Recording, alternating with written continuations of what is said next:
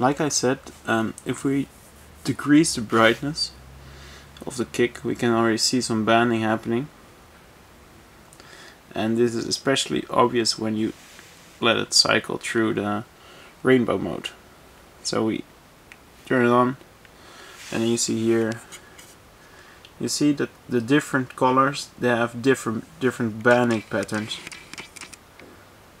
and this is especially it's even more obvious when we increase shutter speed. We're currently at 2/50th, and some colors have more banding than the others, but in general everything has a lot of banding.